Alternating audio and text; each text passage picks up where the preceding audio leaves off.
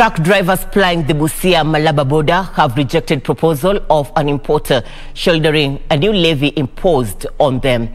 Movement is now at a standstill as traffic continues to pile up at the border. Drivers have continued protesting the directives, saying the importer will not accept but instead redirect the levy on the transporter. If not resolved, the dispute will put a dent to business in the East African bloc. Business at the Kenya-Uganda border at Malaba in Busia County had come to a standstill after Kenya truck drivers staged protest following President Yoweri Museveni's fresh directive, which stated that the drivers were required to have mandatory COVID-19 tests at a cost of 3,600 shillings despite having negative test certificates.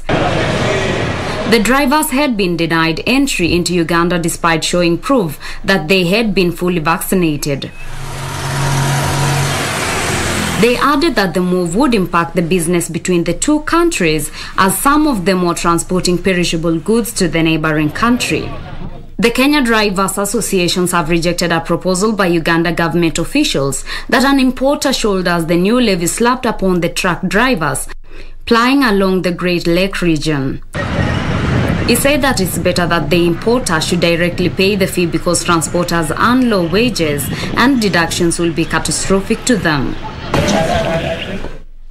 Political leaders have asked the national government to urgently address traffic snarl up along Busia-Malaba border, saying the country is losing business, undermining economic growth. Katika protocol ya health ya East African community na desk moja ambayo inakaliwa na viongozi na maofisa wa afya.